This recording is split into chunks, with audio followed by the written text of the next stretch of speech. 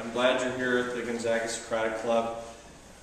If you've been here before, you've heard me offer a little spiel about what the Socratic Club is.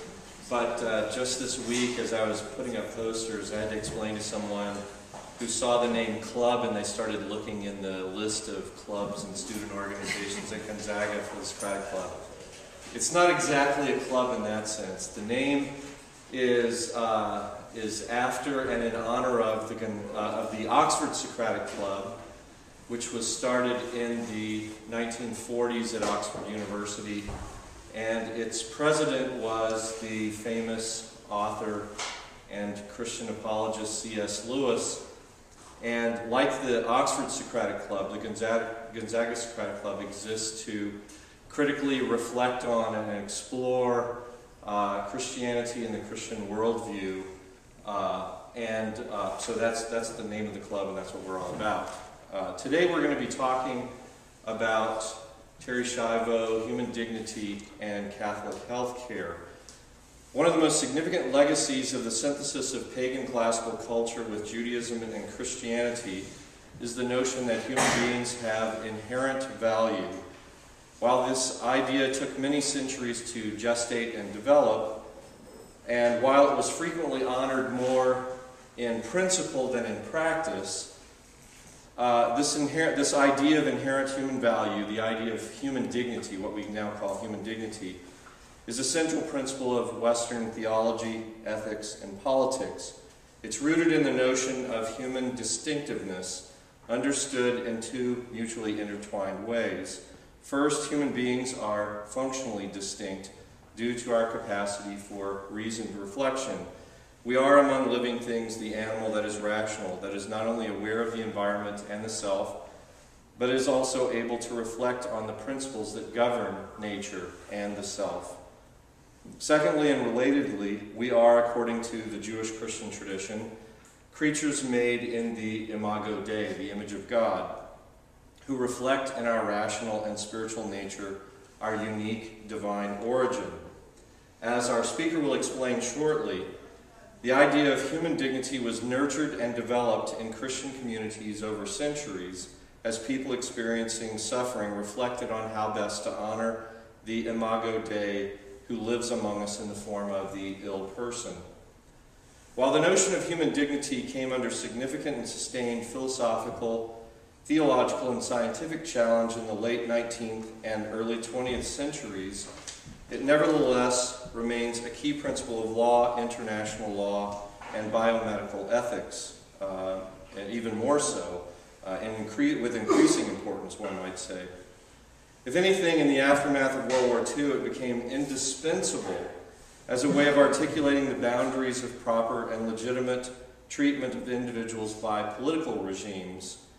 And then in the late 1960s and early 1970s, the principle of dignity emerged as a basic point of reference in medical ethics for practices of proper treatment of patients, especially in end-of-life contexts.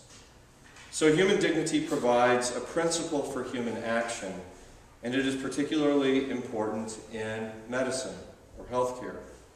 But how is this principle to be implemented? Our speaker today, Dr. Rosemary Volbrecht of the Gonzaga Philosophy Department, will explore for us how the principle of dignity has throughout its influence been a principle applied to concrete cases of human suffering, honored at the bedside of the person who is seriously ill. Dr. Volbrecht brings to this conversation a wealth of experience, reflecting on teaching and writing about medical ethics and principles of action in the healthcare context, having taught healthcare ethics in the philosophy department and the nursing department for years here at Gonzaga, and having published in 2001 the book Nursing Ethics, Communities in Dialogue.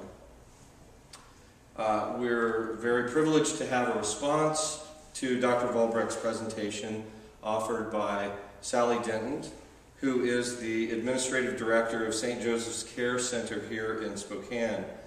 And she's going to, as someone involved in nursing and in care, is going to give us some concrete applications of what Dr. Volbrecht has to say. I thought they would have a presentation response, but Rosemary told me it's going to be more like a tag team thing. That's right. So we're in for a treat. Let's welcome our speakers.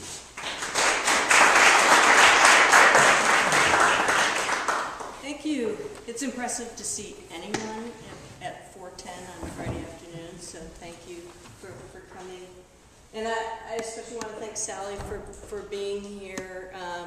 Sally and I have collaborated on various projects for a number of years, and in particular, Sally and I were part of a committee, an organization that helped to develop and implement the POLST form, which is physicians' orders for life-sustaining treatment, and implemented that in Washington State. And if you ever need a bulldog on your side, Sally's the person you want to call. Sally took on the Department of Human and Health Services, who was being very resistant to this change. And Sally's traveled around the state educating, especially people, administrators and staff in skilled nursing facilities about the use of this form, and she's continued to work with the statewide committee that keeps that form up to date. So, David's eloquent introduction maybe reflects the fact that you've been on sabbatical and had time for sustained thought, but thank you for the context. Talking about ethics in Catholic healthcare, I want to talk today about what I see, and not just me. What I have to say today isn't really original, but some shifts taking place within Catholic healthcare. I have served on a couple of ethics committees here in Spokane with Holy Family Hospital, with Sacred Heart Hospital, and with a committee that Sally and I were instrumental in, the Community Long-Term Care Ethics Committee. And in all of those contexts, I've been so impressed by the consistent affirmation of the value of life, and especially within Catholic healthcare, the commitment to serving all people regardless of their ability to pay, which becomes increasingly more difficult. But I've also been very impressed with how the tradition of Catholic healthcare has always been deeply rooted in bedside context.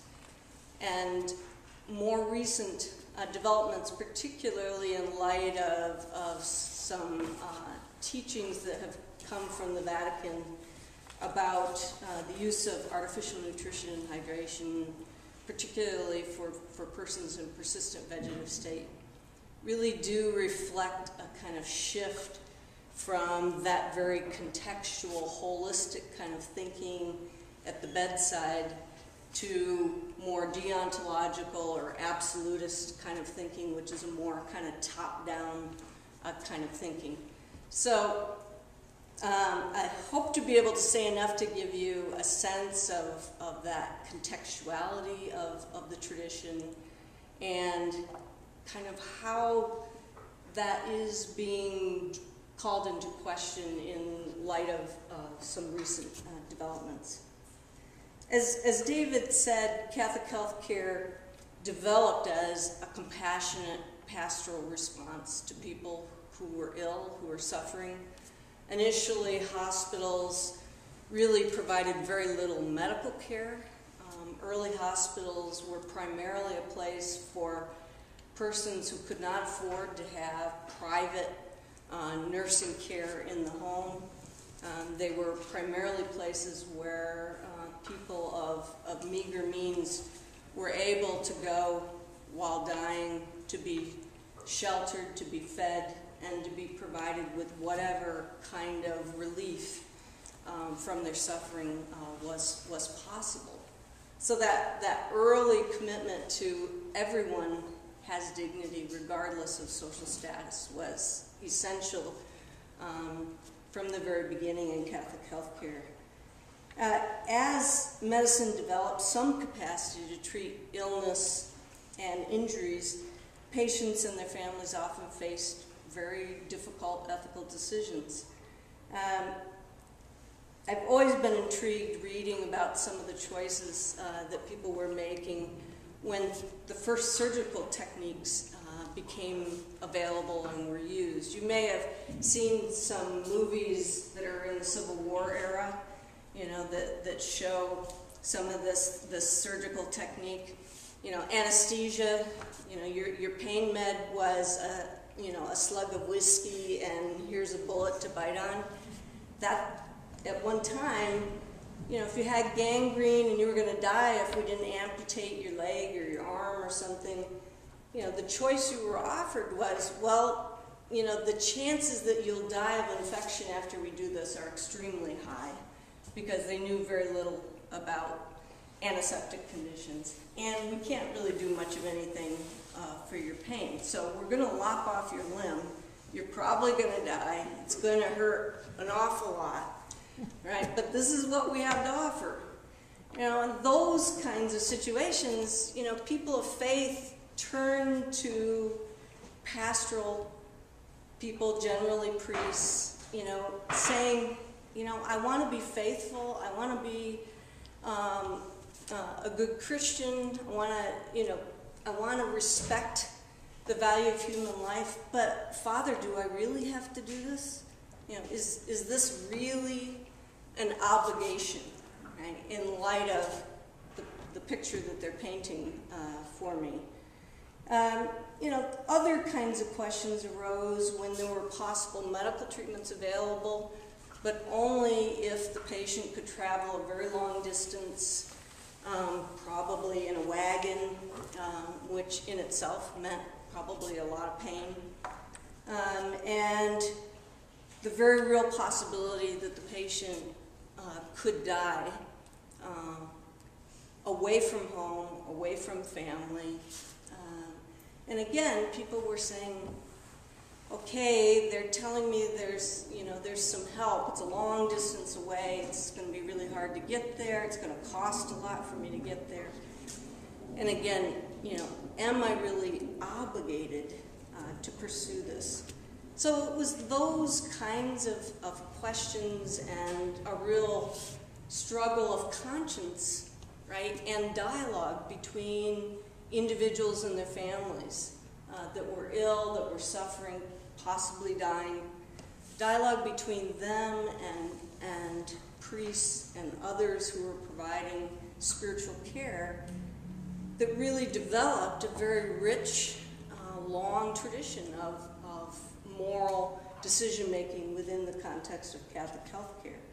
So again, I think that the two real strengths of that tradition are, one, its continual affirmation of human dignity regardless of one's social status or any other external conditions. And secondly, the contextuality, the holistic way in which these moral decisions are being made by looking at the context of this person's situation and trying to make decisions in the light of that context.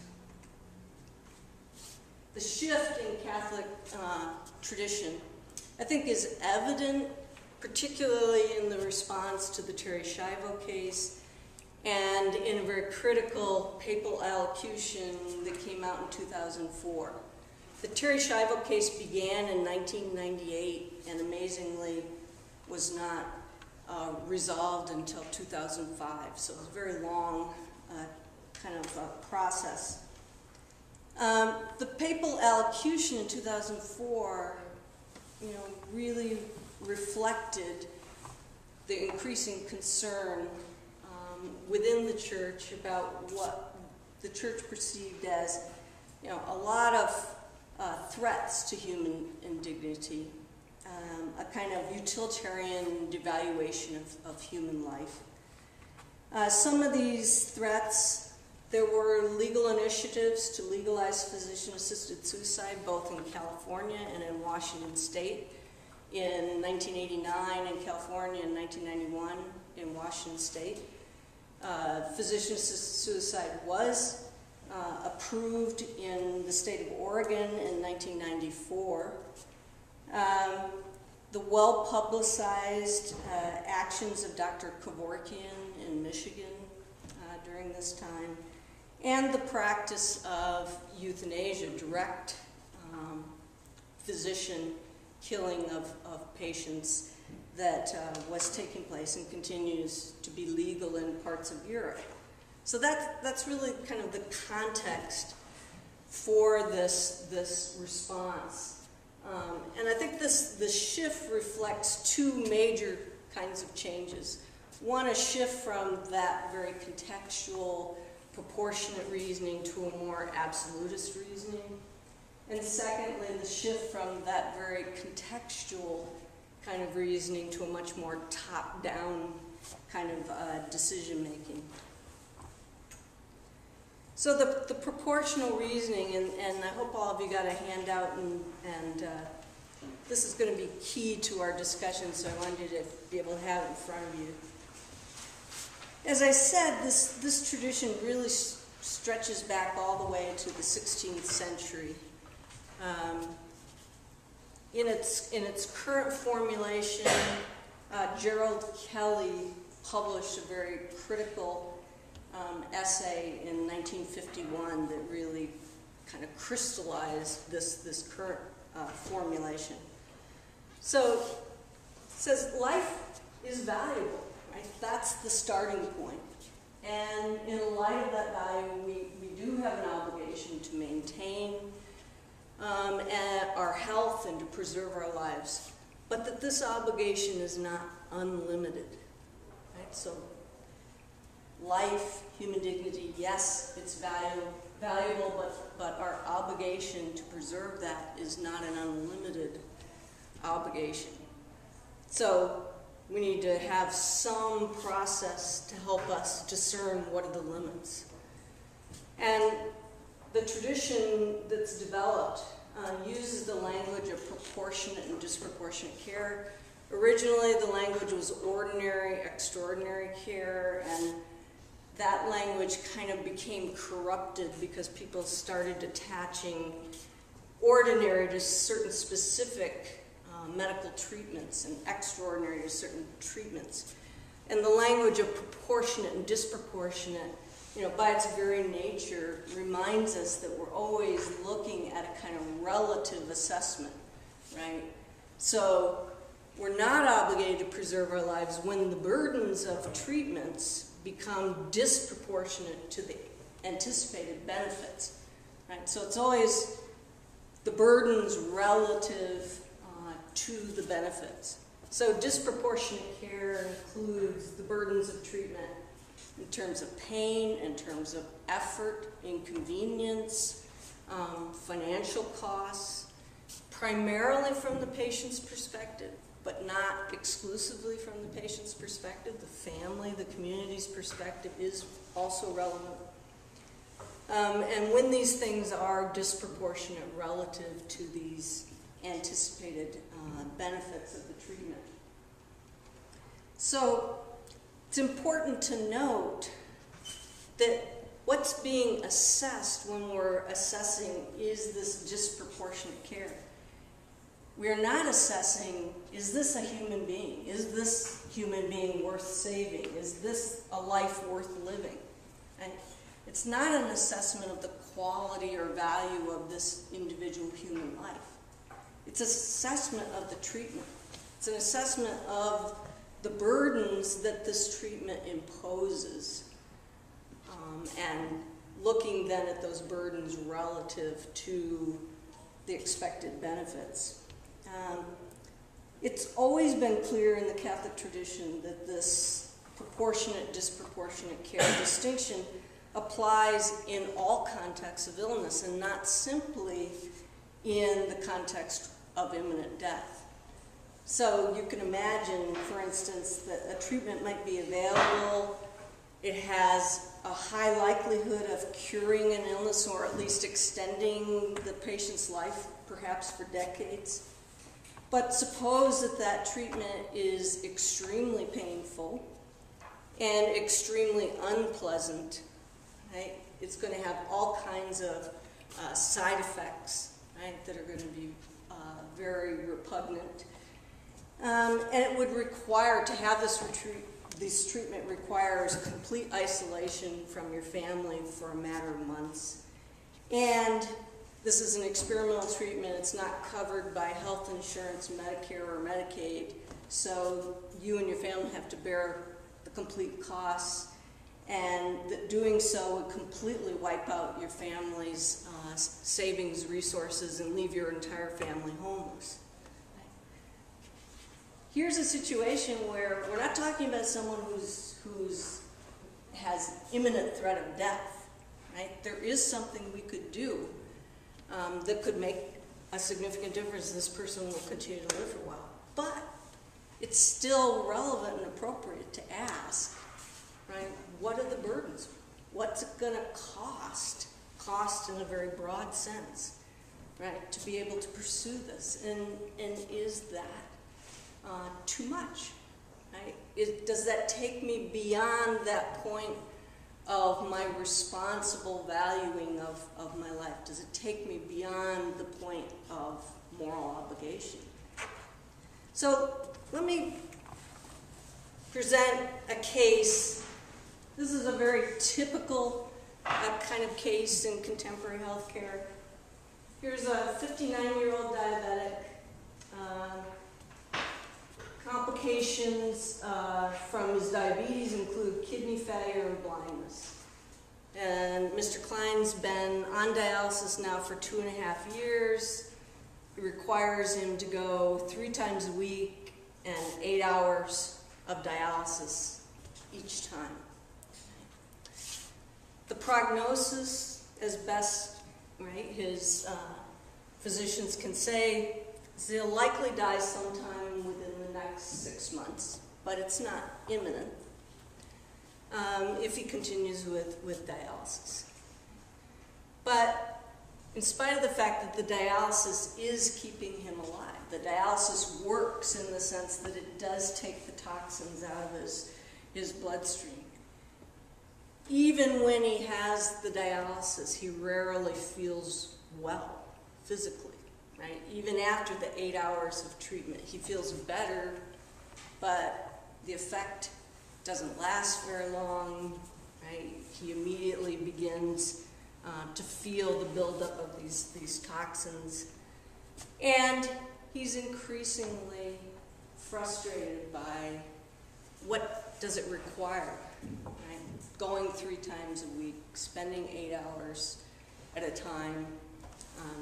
Doing this treatment, the sense of being tied to this dialysis, and that he just doesn't feel well.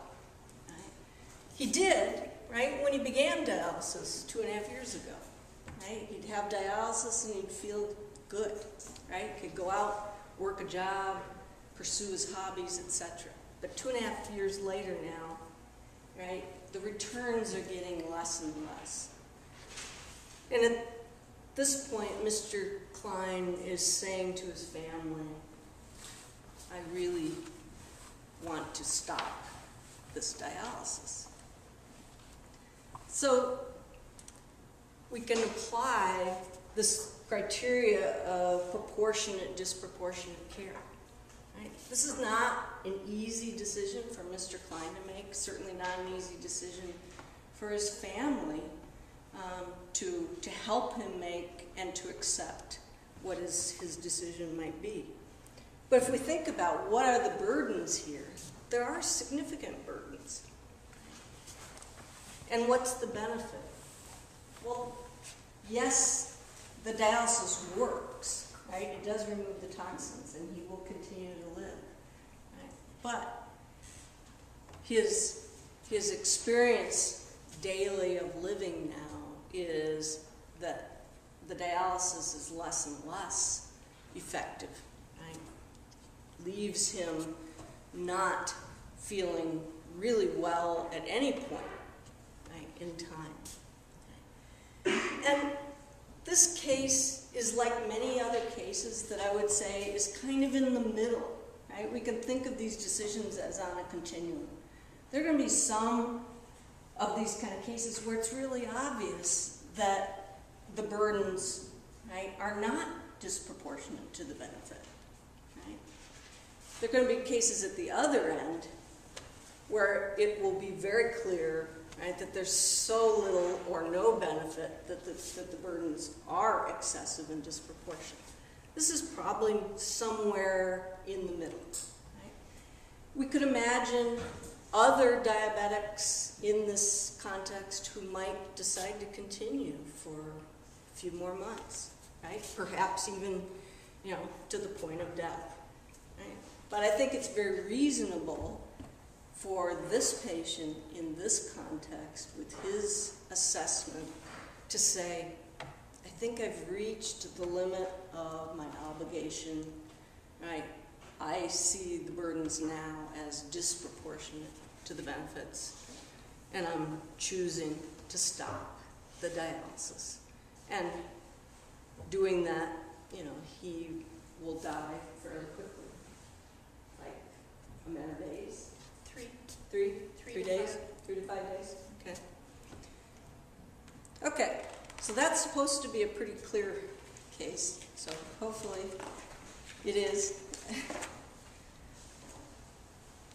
Much harder cases have to do with the use of artificial nutrition and hydration.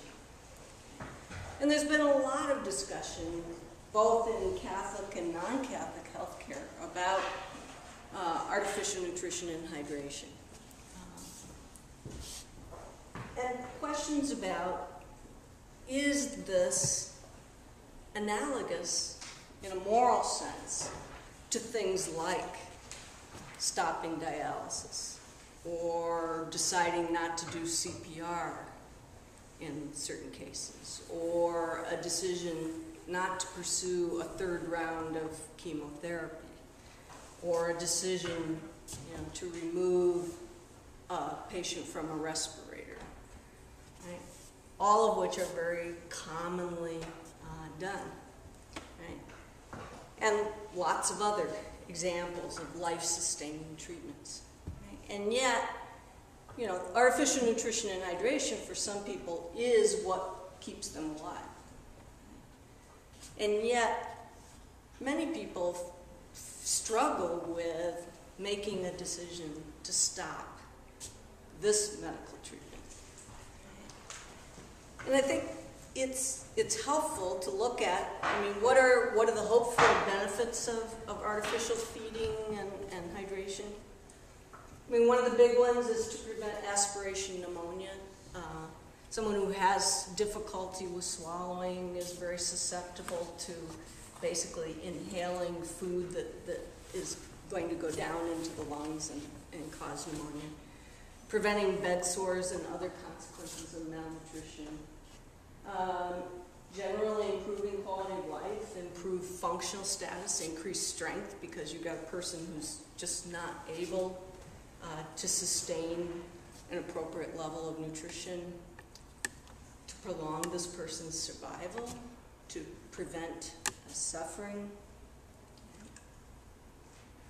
So the primary reasons for using artificial nutrition and hydration would be there's a problem with swallowing. This person either cannot swallow or has extreme difficulty swallowing, or it's just unsafe for this person to swallow, or simply a failure ability to maintain an adequate level of nutrition and hydration.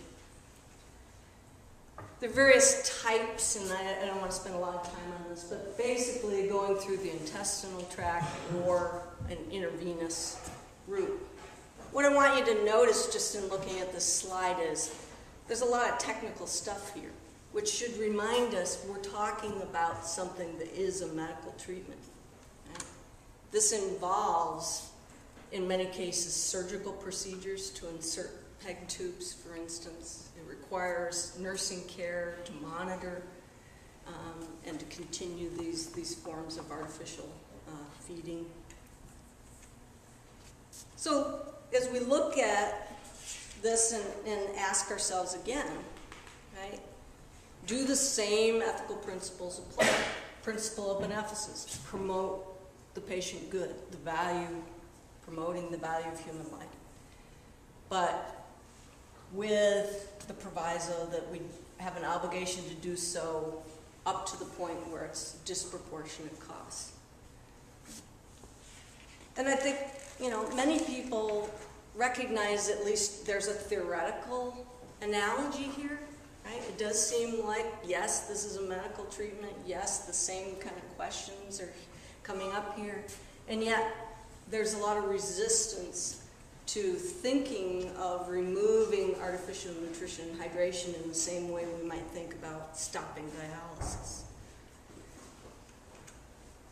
And I think if you think about it, obviously there are a number of emotional aspects that are tied to eating that really make artificial nutrition and hydration, if not morally different, it certainly has a difference for us in terms of our kind of emotional attachment. It's one of the primary ways that we show that we care for someone. How many of you went home during spring break? How many of you asked mom or dad, if dad's the cook, will you make those special cookies that you make? Or, yeah? Or some other, there's some favorite dish. I mean, when you're eating at the cot, probably almost anything mom and dad would be an improvement, right? But it's primary, right? It's a primary way that we say to people, welcome, welcome into my home, let me care for you. It's so primary in our socialization, right? It's part of the pattern of interacting, being family, going through our day. For many people who are in skilled nursing facilities, it adds an important routine to the day. My father, for the last year and a half, has been in an assisted living facility, and I've visited him a number of times, and I can tell you, meals are really important in these facilities, right? It's something to do, it's an event, but it's also a very social event, right? Everyone's there. And even just the pleasure of eating, right? We all have our guilty pleasures, right, in terms of food. Dan here prefers healthy things. He's been well habituated to prefer apple juice over, what was it? Root beer. Root beer. But, patients and caregivers trying to make these kind of decisions, there are a lot of concerns. One of the primary ones is when we think about starving, how many B movies can you think of that you've seen, right? Someone's in the desert dying of thirst, right? Or somebody's, starving to death. It's painful. Right? Dehydration makes people sick. And the obvious that if this person doesn't eat, she is going to die sooner. Or the sense that, I want to provide the best care for mom or dad or my child or whoever it is that I'm caring for. And just, I'm not ready to let this person go. But we still have to come back to considering benefits and burdens of artificial nutrition and hydration, and recognizing that there are a lot of different contexts in which this might be used, and that the context does matter. So let me go to the next. So Sally, I asked Sally if she would talk about her experience. Sally's worked both as a nurse and as an administrator in skilled nursing facilities.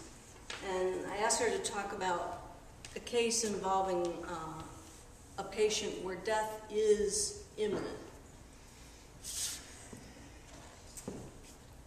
You know, when Rosemary first came and talked to me and said, will you do this? She said, do you have anybody that is in persistent vegetative state in your building that is always getting tube feedings and IV hydration? And I said, no. And I've been there for a number of years, since '97. We used to, all the time. And now, since 2000, we've had the pulse form, physician's orders for life-sustaining treatment.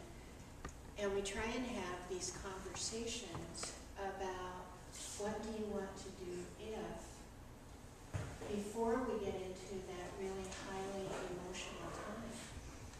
So picture yourself as the decision maker in the case of your own parents. And someday you'll be there. Somebody will.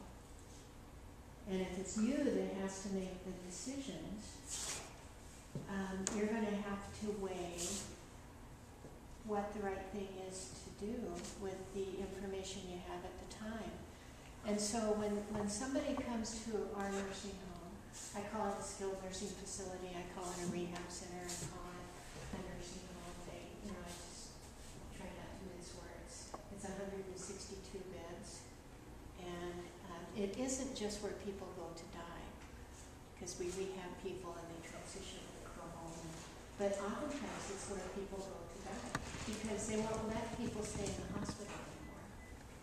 They greet people, they treat them, and then they street them, is what I say. They treat, street.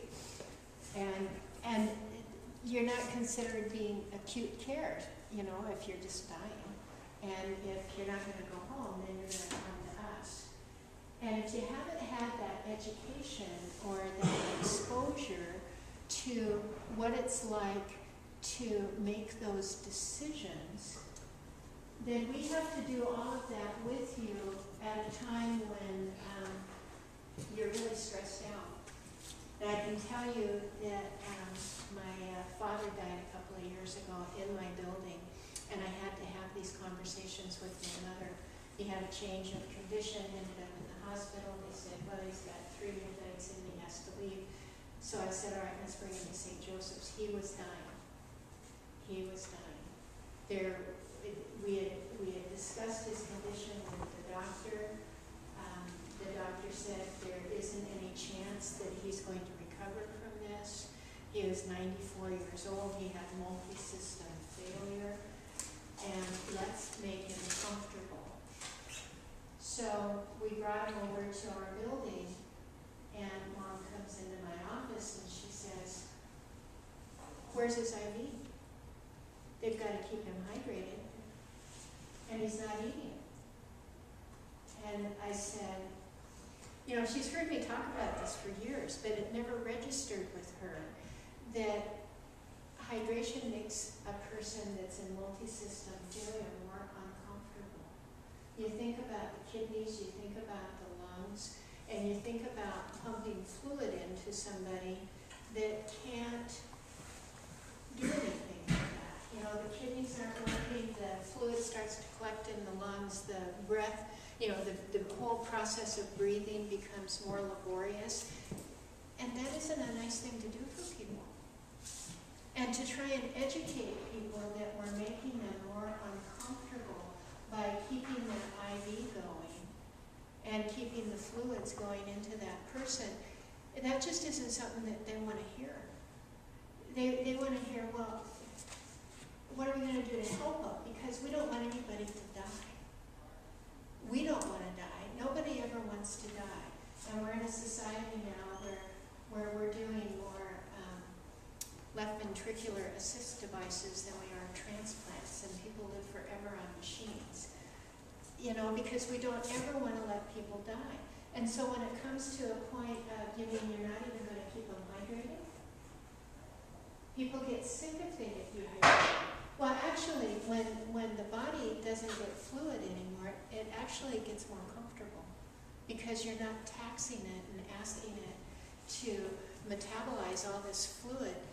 And so almost all of our nurses now are trained on really good comfort care and how to have these conversations with families when everybody's in agreement that this is what the plan of care for that person is going to be. And that's the key part. You can't do this unless you've had those conversations.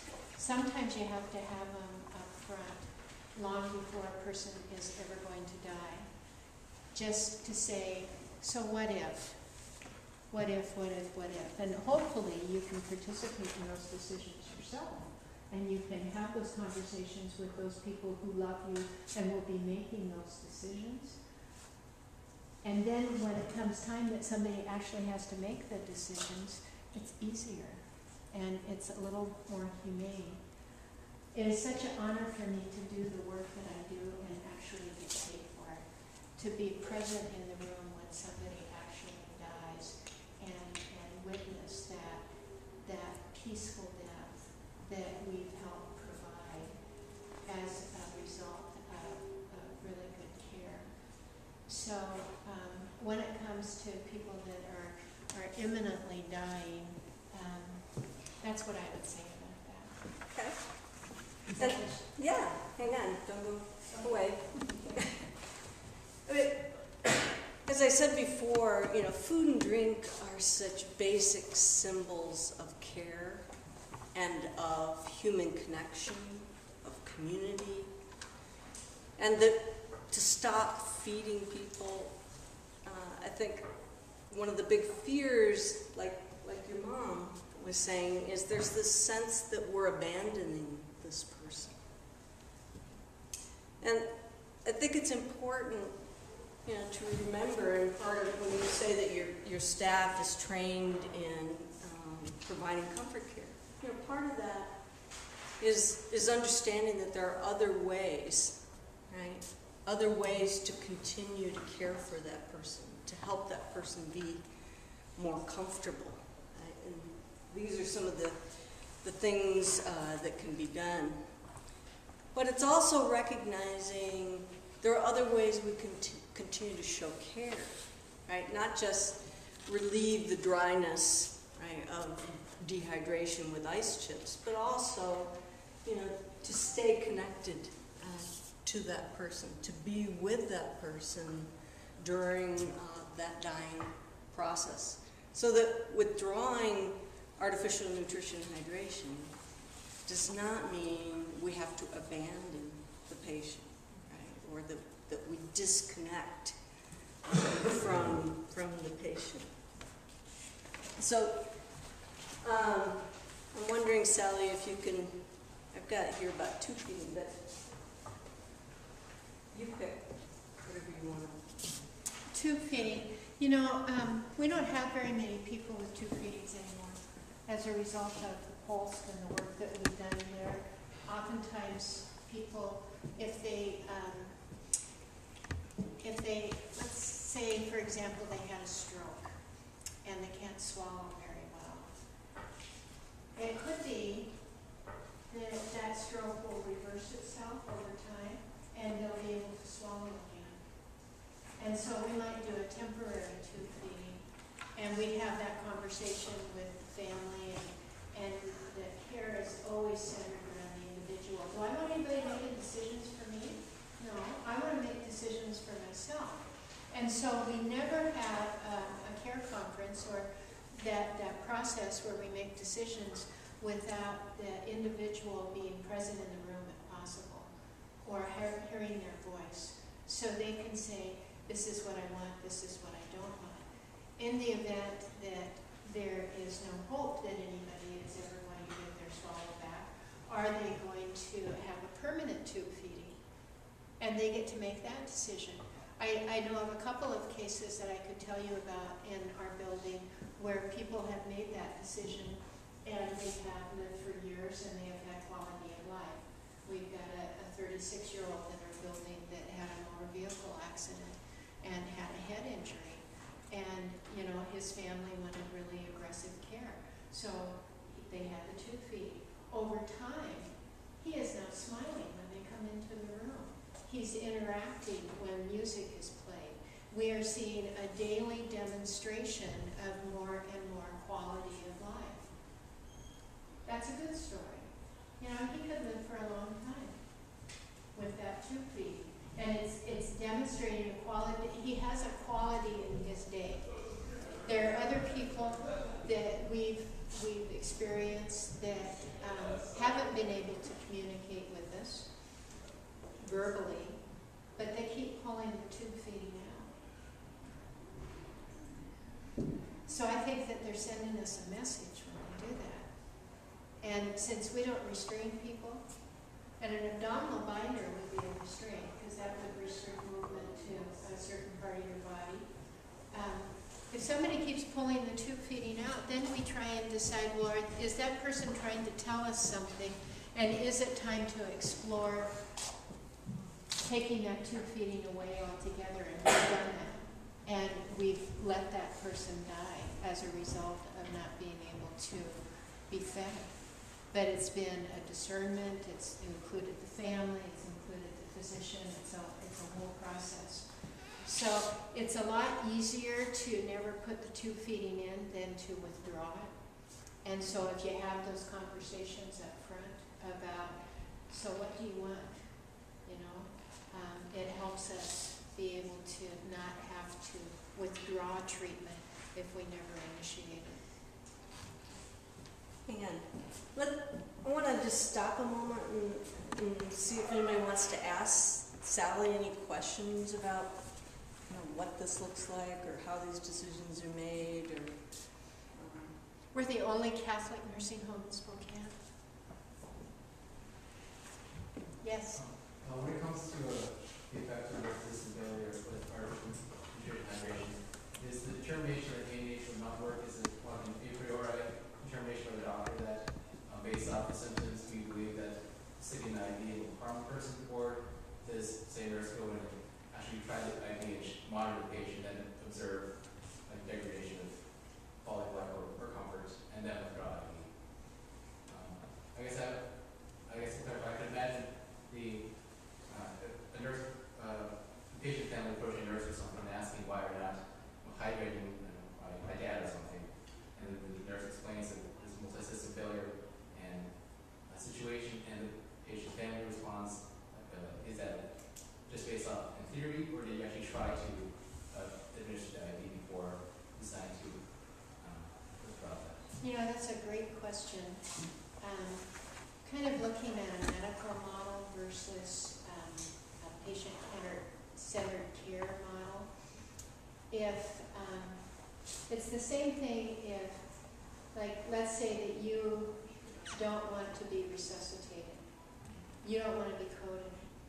But then your wife's in the room and you have an arrest.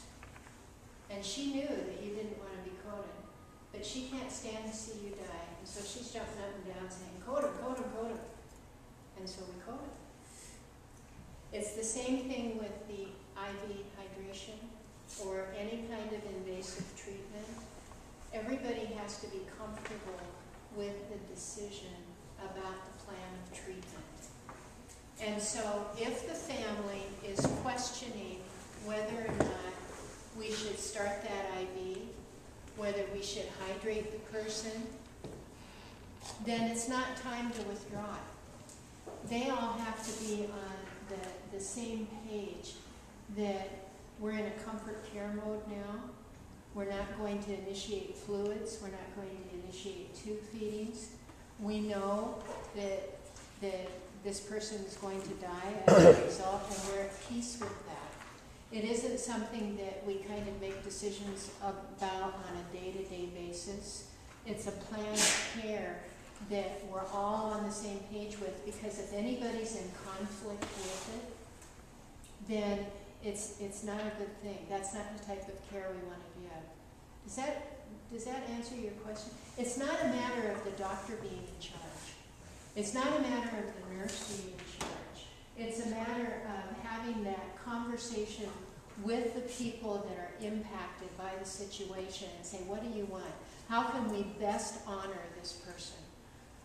And have them have informed consent around benefits versus burden when it comes to, and then this is going to happen, and then this is going to happen, and we're going to have to take this away, and we're going to have to take this away. And by the way, your insurance doesn't cover this, and it will cost. You need to be completely informed, and you have to be at peace with where you're going with the plan of treatment. Does that help? Yes, yes. Yes. So in a situation when someone signs a DNR,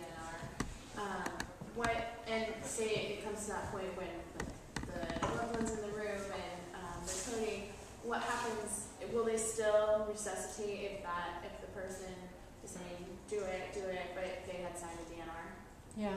When the person is no longer with us, they've had a cardiopulmonary arrest, and that other person becomes the decision maker. And so they can say, go ahead and do the bells and whistles.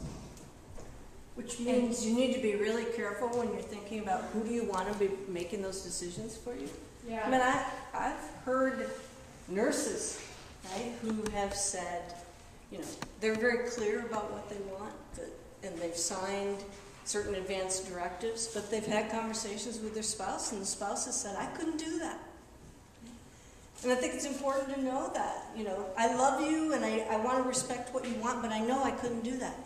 Well, then it's a good idea to appoint someone else to be your decision maker, someone who feels that they could go ahead and honor what you want.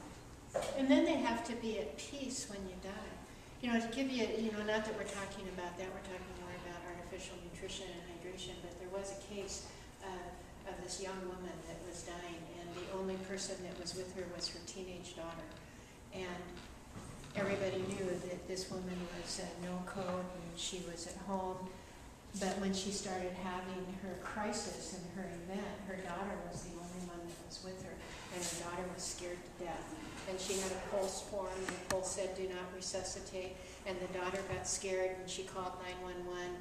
The ambulance showed up, and the EMS guys, they looked at the pulse and said, don't resuscitate. They looked at the panic on the daughter's face, saying, help her, help her, help her.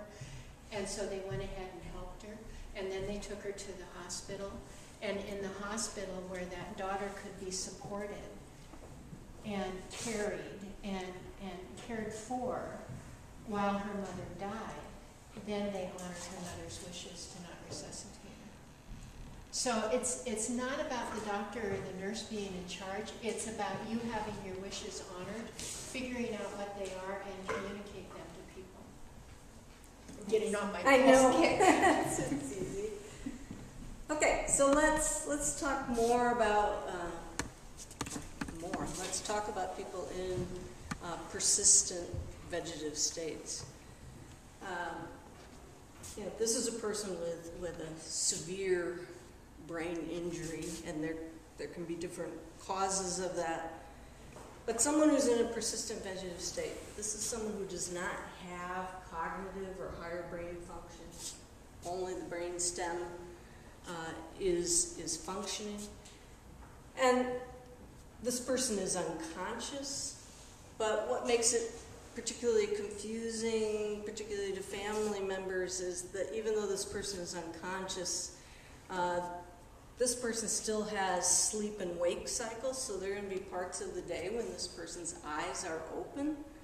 And I'm sure you all saw numerous pictures of Terri Schiavo where she appeared to be, staring into her mother's face or whatever. I mean, her eyes were open at various times during the day. The eyes are open and the eyes move during the awake cycle, but there may be other spontaneous movements of arms and legs. The person may smile at times, grimace, laugh, make guttural sounds, moan, a variety of noises. But one of the key diagnostic elements in vegetative state is that the person's eyes, even though they may be open, they don't track, they aren't following objects or persons, and they don't fix on a particular person. So they're moving more or less randomly. The diagnosis of a vegetative state requires expertise, requires repeated neurological exams that have to be done over a period of time.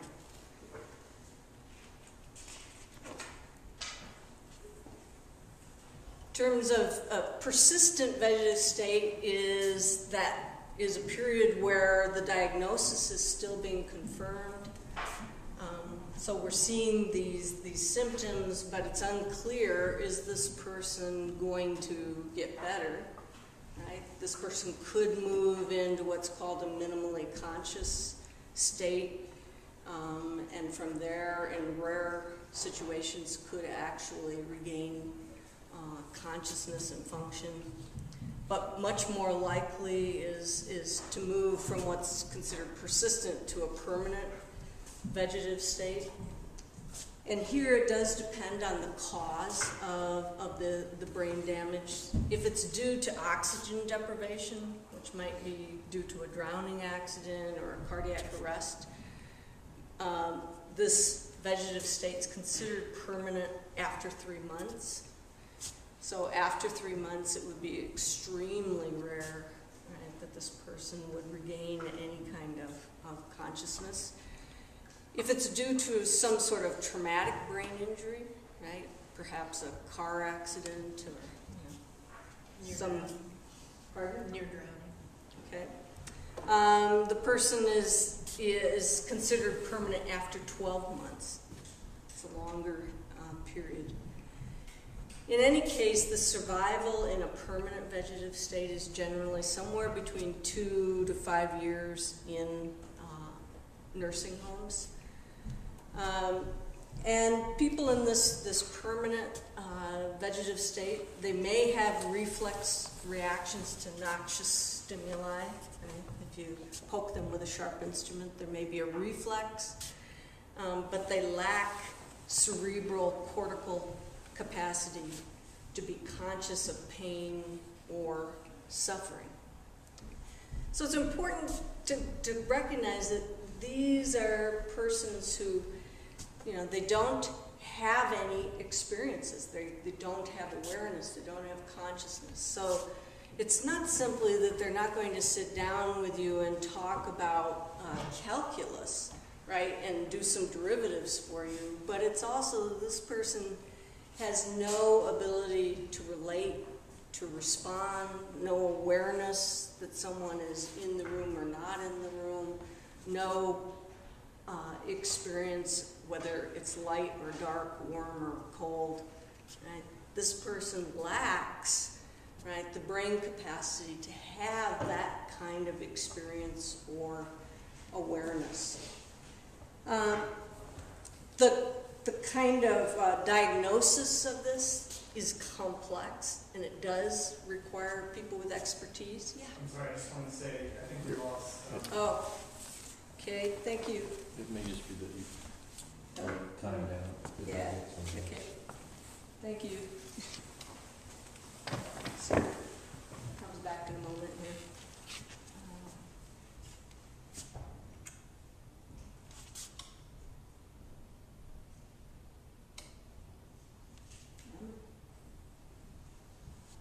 There we go. There it comes, okay.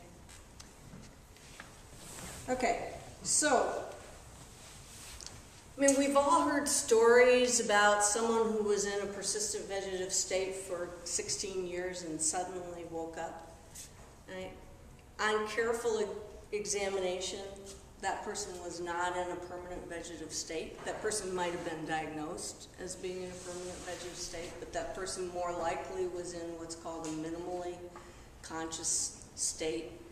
There are two very famous examples. One, a person who made a very dramatic recovery after 19 years and another after 9 years. But these are not people who were ever had lost that cortical kind of capacity. This was someone who was in what's called minimally conscious state. So, in 2004, a papal allocution on persistent vegetative state included these key statements: that there should be a presumption in favor of providing nutrition and hydration to all patients, including those who require medical, artificially provided nutrition and hydration. A stress on the intrinsic and personal dignity of every human being, regardless of their circumstances. And third, that providing food and water, even when medically provided, is in principle proportionate and as such morally obligatory, insofar as it does provide nutrition to the patient and alleviate suffering. Well, if we look at this, right, and when this statement came out, there were lots and lots of responses, lots of questions, lots of confusion, and it took some time, but the Congregation for the Doctrine of Faith, right, in 2007 issued some clarifications, right, and here were some of the key questions that were asked. The first question was, so is the provision of artificial nutrition and hydration to those in a persistent vegetative state morally obligatory, except when it cannot be assimilated? So this person's physically can no longer absorb the nutrition and hydration, or when it causes significant physical discomfort, the sort of thing Sally was talking about when death is imminent. The answer from the Congregation of the Doctrine of Faith was yes. In all other cases, it's obligatory. The second question was, may artificial nutrition and hydration be withdrawn from a persistent vegetative state or permanent vegetative state patient when physicians judge the patient will never recover? So in other words, this patient's past that 3-month marker or the 12-month marker. In many cases, probably, significantly past that. And the definitive answer has been no. In 2009, the ethical and religious directives for Catholic healthcare services, very key document that guides Catholic healthcare, was revised to reflect this change. And one more here. The question of, are there any exceptions to the obligation? Again, the answer was excessive burdens or physical discomfort due to the complications of the means of providing, right? So medically, it's just not working anymore. Or there are other medical complications. Or there is some allowance for someone who might be in an extremely remote geographic location where, there just isn't expertise to continue to provide this care. Or in cases of very extreme poverty. So I'm going to go back here to the elocution. In light of the handout I gave you to start with on proportional reasoning, what stands out or jumps out at you about what's changed here? What's the shift that's taking place? How is this directive reflect a shift, right, in moral decision making? What's different?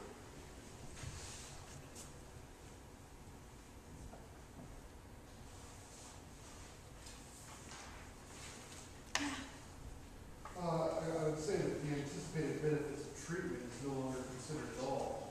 Now we have persistent vegetative state. That's right. Treated regardless. That's right.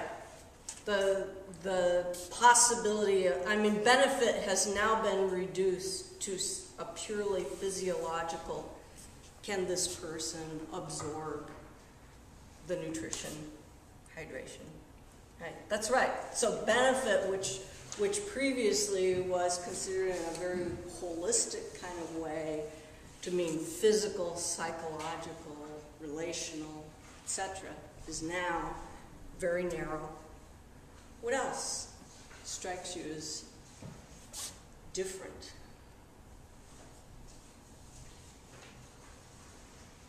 Yeah, Michael. I have not read the allocution, or if I did, it's a long time ago. Actually, last week would be a long time ago. But the language here you quote, and you underline, emphasize, is presumption in favor of. Intrinsic and personal dignity is stressed. In principle, proportionate, and as such, but there is in that language not an absolute no, but a stress on the beginning, how one enters into these decisions. And am I misunderstanding this? Because it sounds like what you said earlier indicated this was Right. a conclusion. Right. And as I read what you put up here, no, I don't see that. Okay. There's always been a presumption in favor of feeding and hydrating people. But the key is the last point here. That now artificial nutrition and hydration is being put in a category saying, in principle, artificial nutrition and hydration is always proportionate. Rather than, there's a presumption, right, that we're going to feed and hydrate people to, it's an obligation to always feed and hydrate people, even if it requires medical means to do that. Well, that maybe this is the trick. If I say in principle,